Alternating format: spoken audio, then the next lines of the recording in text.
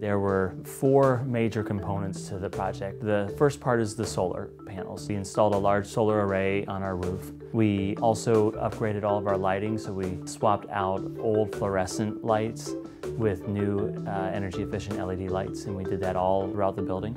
We installed in our gymnasium destratification fans. We're moving the hot air down in the winter and we're moving the cold air down in the summer. Fourth part was the management system, which balances the energy load and helps everything operate in a more efficient way.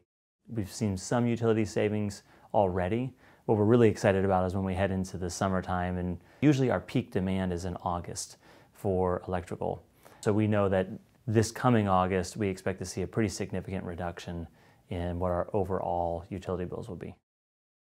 This will be cash flow positive, honestly, from year 1, if not year 1, year 2, we will already start realizing savings because of the cash rebates that were offered at the time for us. And we had some families that helped underwrite the costs of the project.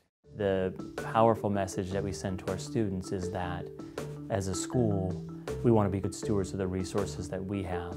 How are the decisions you make at an individual level, how do those affect the environment? How do they affect citizens around the world?